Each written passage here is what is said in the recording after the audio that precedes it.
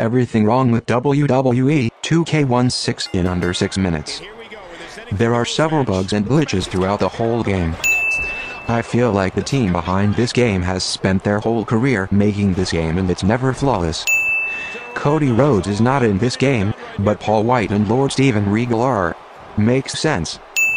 They never planned to put the NXT Divas in the game, but they have plans to put a TNA star who debuted in May for DLC. Even a fictional character in a movie franchise is higher priority than NXT's biggest female stars in the past 2 years. They're always a year or two behind putting new divas in the game, and the story is different each year.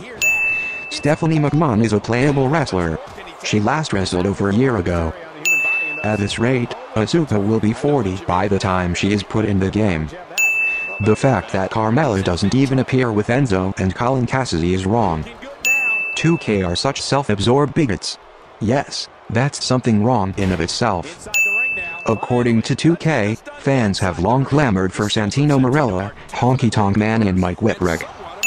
While Stone Cold has wrestled guys like Mikey Whipwreck and Savio Vega, you don't even wrestle them in showcase mode. They replace Mike Tyson from WrestleMania 18 with an unnamed model, yet commentary make references to Tyson during random matches. Most of the roster from WWE 2K15 was just thrown into 2K16 unchanged. Summer Rae has worn the same purple outfit for the 3rd year in a row. They just quickly edited Paige's hair instead of just giving her a new hairstyle. There are 2 wrestlers with Mustafa in their name. Like that won't confuse anybody. They were so lazy that they didn't even change Colonel Mustafa to his more popular alias, the Iron Sheik. Sitting opponents is a new gameplay mechanic this year.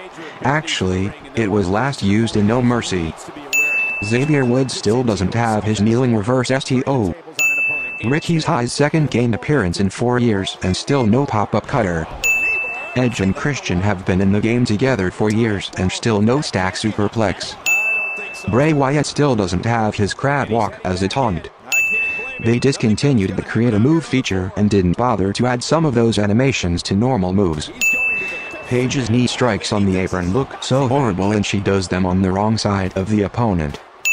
You can only use striking combinations as signatures and finishers. You still can't have electric chair moves as signatures or finishers.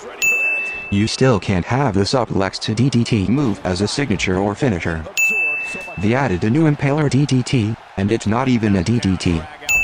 If you use the Poisoned Mist or Hard Punch as a signature move, you can't transition it into a finisher.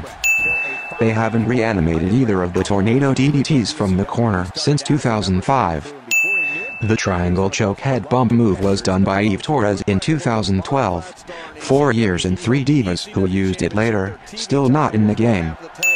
They tout how you are free to make any kind of wrestler imaginable, yet you're not allowed to wrestle in jackets, capes or hats. Even though there are no entrances in online mode, you just can't. You're not even allowed to wrestle with a bandana on. There goes my Gregory Helms mid-2000s caw. It's 2015 and many of the caw parts still look like paper. There aren't even any boxing gloves. I hope my boxer caw likes Red Rabbit paws. You can alter pretty much every body part on your caw, except for his neck. You still can't add any fucking body hair, yet plenty of stars in the game have body hair. They pretty much expect you to upload your own tattoos and body hair. The face deformation tool is terrible. The face import tool is broken and you have to start all over if you mess up. Online mode still sucks, and I'm not even talking about the lag. You have a 0.00002% chance of performing a reversal, even if you have one available. If an opponent is stomping on you and you try to reverse it, your wrestler sometimes does nothing and wastes it. Every opponent online is a level 100 super caw. They made no effort to make online balanced so that wrestlers I want to play as are up to snuff. When an opponent with a super caw quits and is replaced with AI, they will still kick out after multiple finishers. I'm more likely to win the match doing a normal pin. I try to throw a punch and it takes 5 seconds to actually land.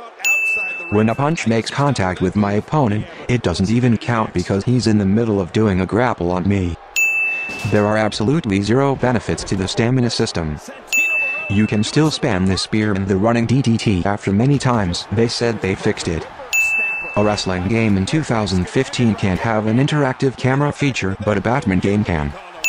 My car in my career mode is a heel, yet my first few opponents are also heels. No 6-man pinfall battle royals. Royal Rumble has been the same for 6 years now. They don't even bother adding new mechanics or animations. You can no longer simply throw an opponent through a table like you used to. They paid a fortune for ear-shattering, unfitting music. When you switch to an app and go back into the game, 2 different songs will play at once. You can download a total of 1,000 logos, yet you can only share 5 at the start and 20 at the end. Yep. Nothing says creative freedom like taking down Hogan Cause and community creations. Sometimes the game won't respond after downloading a wrestler until you press the home button. I'm not able to share logos since the second week I started playing.